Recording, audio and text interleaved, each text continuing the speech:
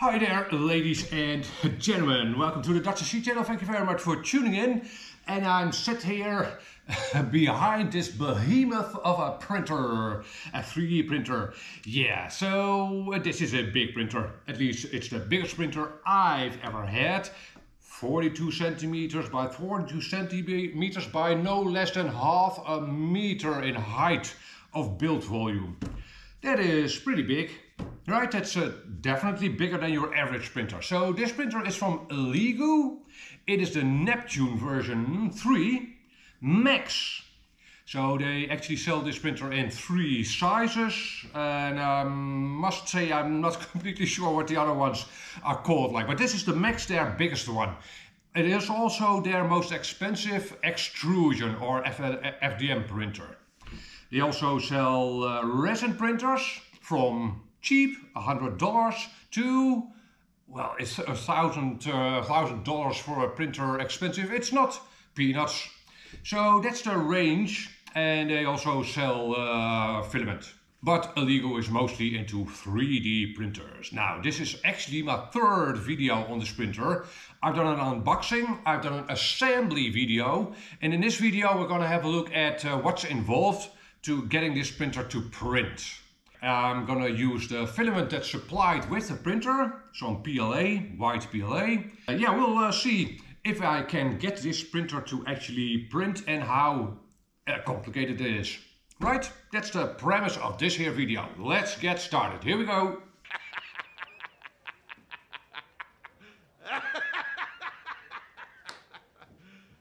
You serious? Alright guys, let's get the show on the road. So the first thing you definitely want to do, in case you haven't done so already, is remove these plastic blocks. They'll be pressed into the guide wheels underneath the print bed for shipping, right, to prevent the print bed from flopping around in shipping. So 4 plastic green blocks, 2 on each side. Take those out and they aren't in tightly or so. You can simply take them out by hand.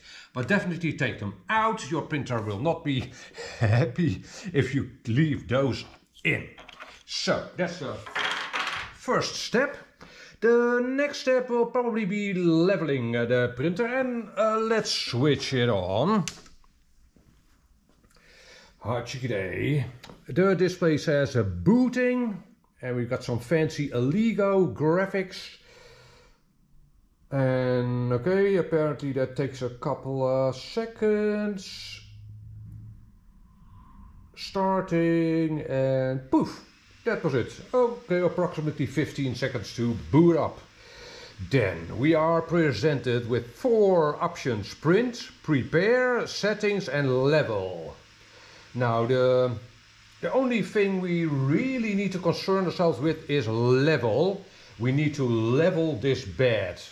And every printer needs it. The printer does have an auto a sensor, a height sensor, a bed level sensor.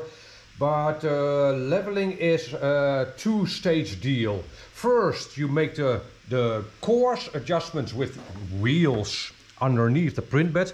Most printers have that, right? And then, with its bed sensor, the printer will do its fine adjustments.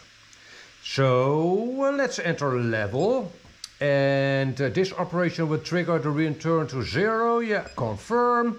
So I guess the printer will return to this corner over here. Let's see. Yeah, looks like that's what happens. Okay. Oh, 0 is center. Okay. All right. Now, you get yourself an A4 printer sheet to run underneath the print head, like so. And you set the base level of the bed here with the 2 arrows on screen, up and down. So right now there's no friction between the print head and this paper, as you can tell. So I would think to set... Oh, that was soon. Okay, yeah, that looks okay. maybe finer adjustment. Yeah, okay, so what you see is I can still move the paper underneath the printhead, but there is friction. And that's what you want. Okay, so that's the first step. Then we go into manual, apparently. The manual says I need to go into manual. Alright, now the user interface presents us with 7 areas or spots on the printhead, and we'll need to set all 6 and then set the center again. Okay, so I simply press 1 and the printhead will move to area 1, and I again run that paper underneath the printhead, or at least try to, and there's no room underneath the printhead right now, so I turn down the bed a little bit. And I turn the bed down by turning this wheel counterclockwise. So down is counterclockwise. If you want to reduce the gap, clockwise. Okay, that feels fine. Then I move to, well, whichever, but I'll move to 2, which is over here. And on every corner and in the middle of the print bed there are wheels to adjust the height at that spot.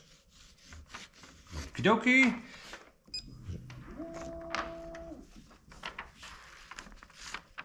Again, this is coarse adjustment.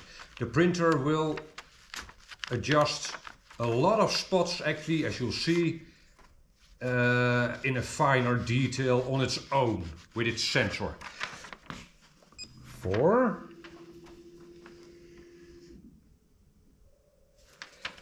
Okay.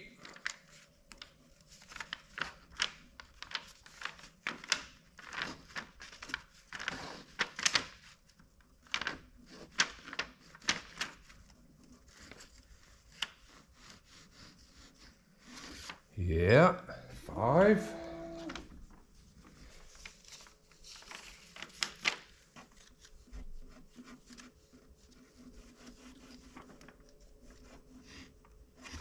Six.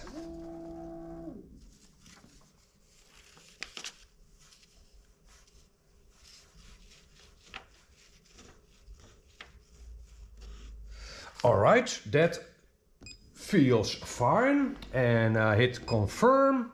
Now the printer will set or basically make a map of the entire printer bed in very, very fine detail. This will also take a while. The printer will first heat up the bed and the nozzle. Things expand, right, when they are heated, so the printer wants to know the exact dimensions or height or level when in operation. And well, in operation things will be heated, so it'll first heat up the nozzle, then the bed, and then it'll basically, again, it won't adjust things. It'll make a height, a level map of the entire print surface, so that if you end up printing things, it'll know the exact height at all spots. Basically, that's what'll happen. Okay, I'll speed up this process because again, it'll take quite a while. First the heating and then the mapping takes, well, let's say 10-15 minutes. We'll definitely, you don't obviously don't have to do this every time. Once in a while, basically. Okay, so.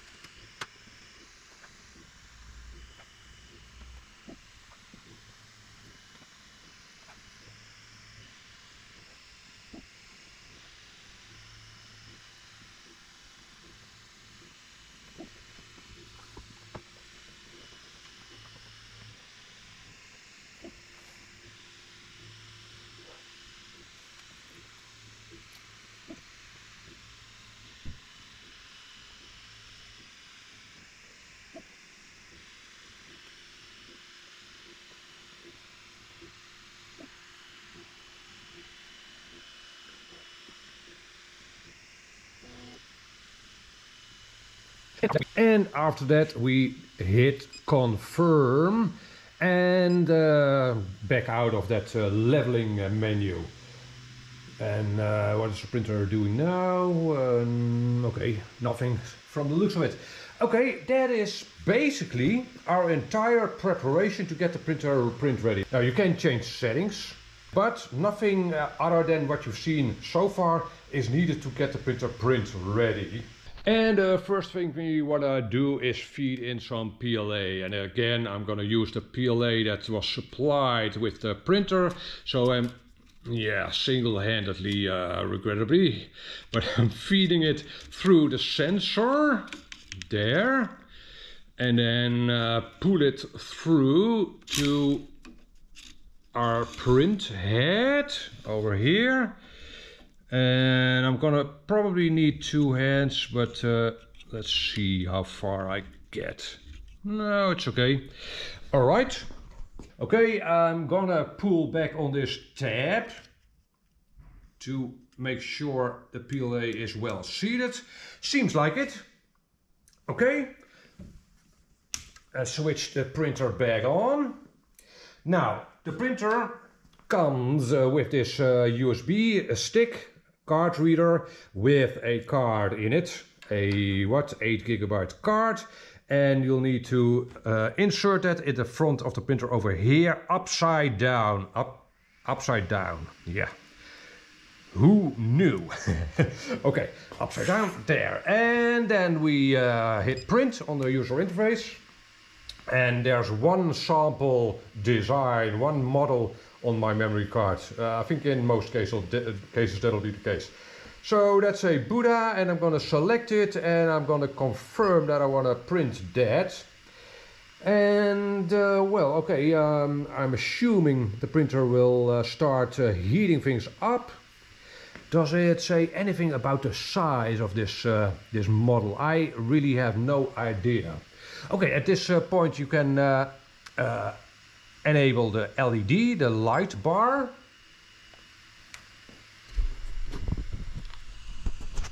And that's nothing to sniff at. Light off, light on. Huh, nice. Even in daylight, that's quite significant. Okay, I'm gonna let the printer heat things up.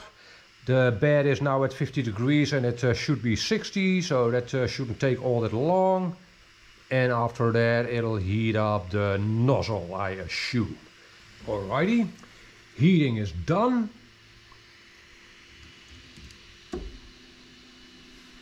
Let us see what we can see.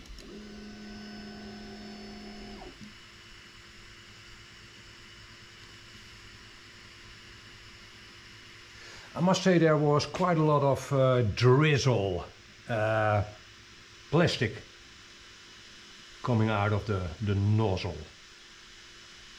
Ordinarily I'd snip that off, but I hope the printer will actually deposit it. Yeah, it will deposit that at the corner. There, that was the drizzle. A little bit of red. Why is that? Oh, probably they tested the printer with red filament. Okay, and it is now printing, as you can clearly see. And from the looks of it, the Buddha it'll print isn't huge.